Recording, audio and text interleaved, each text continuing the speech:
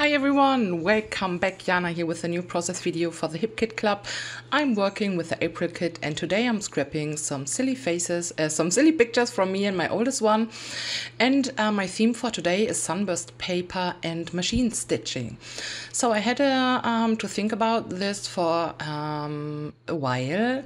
I have used this paper a few times already, and today I wanted to make something different. So I started with some heart punches and I started to punch out some bigger hearts from each of the colors, and I am arranging them on the paper like they are on the pattern paper, you know, like the original one.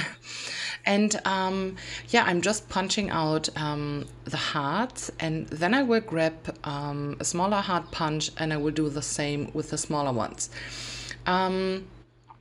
The idea or the look of the page will change in a bit because I wanted to use some more from the pattern paper, and so I decided to cut out the middle part, but you will see that in a bit. So I'm still punching out the hearts, and I really love that paper and I love all of the colors, and I decided to go with black and white pictures just because of all the colors I have on the paper, and I don't want it to have some problems with the colored pictures. Yeah. So now I'm starting to punch out some smaller ones, but you don't need to watch me doing that for the long time. So here I am with arranging the smallest, the teeny tiny hearts on the paper, and I really like how this is coming together. I just love it. So placing the last heart, and then I was like, okay, now I will glue them down. But then I was like, no, I just want to have something in the middle.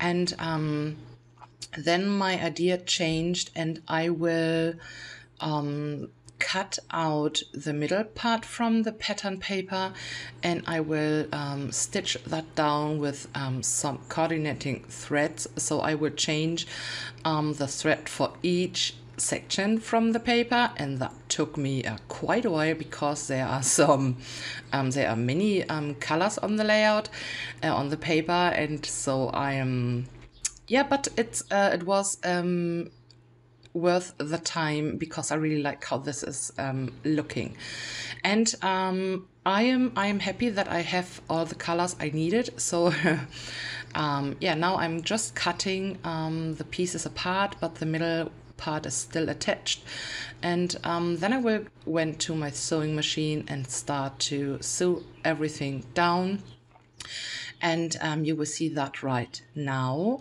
and I totally love it. And now I will take the time and ruffle up all of the paper edges, and this is just for the messy look and for the dimension. I really love dimensional papers, and I love messy papers, and so yeah.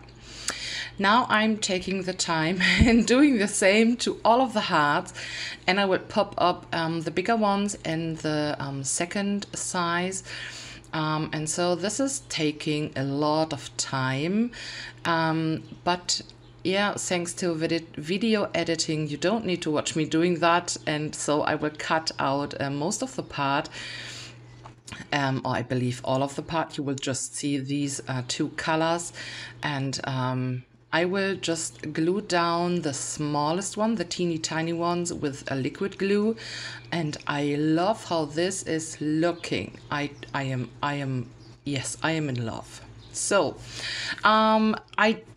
now I decided to bring in some white on top of the papers, and for that I'm just watering down some acrylic paint.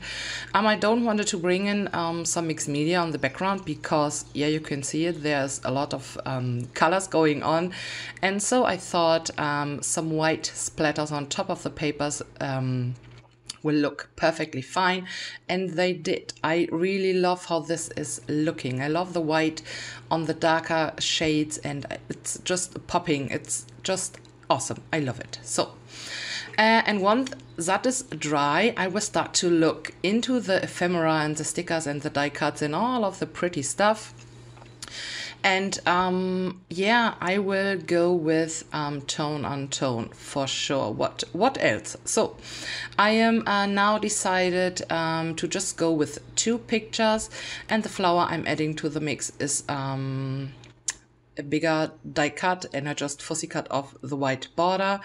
And now I'm just grabbing what I like and I'm placing it on the matching colors. And yeah, this is just the easiest way to get a layout done. The tone on tone thing is just pure magic. It's just working every time. And yeah.